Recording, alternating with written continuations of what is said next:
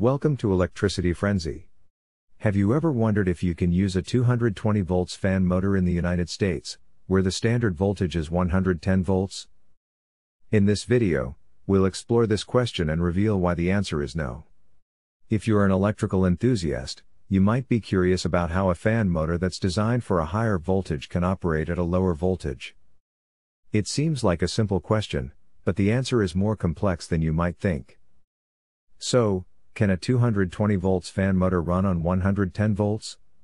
The short answer is no, but let's dive deeper to understand why. Let's get started.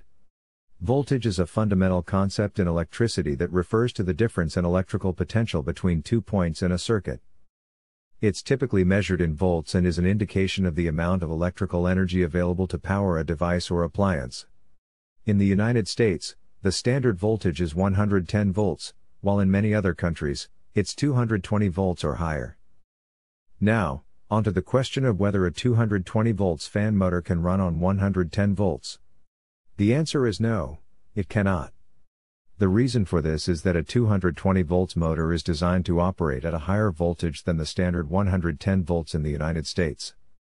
When the 220 volts motor is connected to a 110 volts outlet, the voltage applied to the motor will be half of what it was designed to handle. This will cause the motor to draw more current than it was designed for, as the current is inversely proportional to the voltage.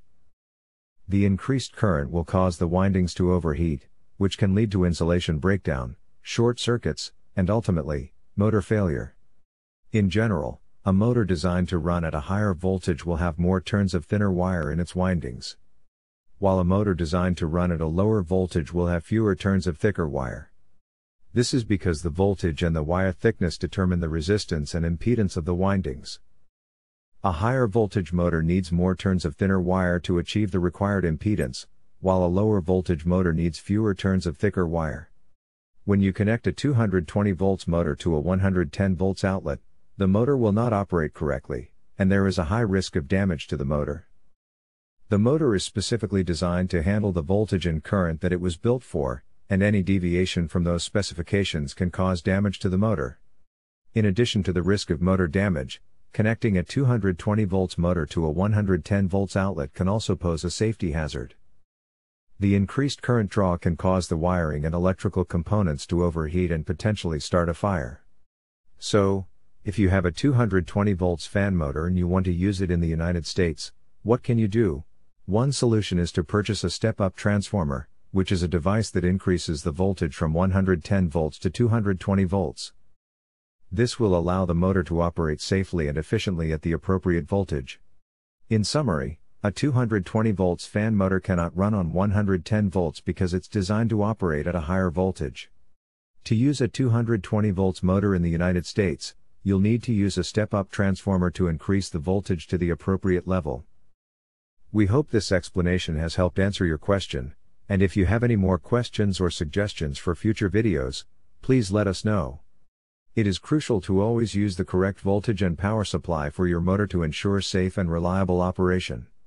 If you are unsure about the voltage and power requirements for your motor, consult the manufacturer's specifications or a qualified electrician to ensure safe and proper operation. Thank you for watching Electricity Frenzy. If you found this video informative and helpful, please consider liking this video and subscribing to our channel for more exciting content like this.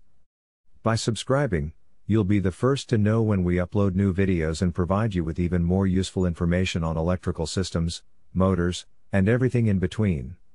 So hit that subscribe button and join our community of fellow electricity enthusiasts.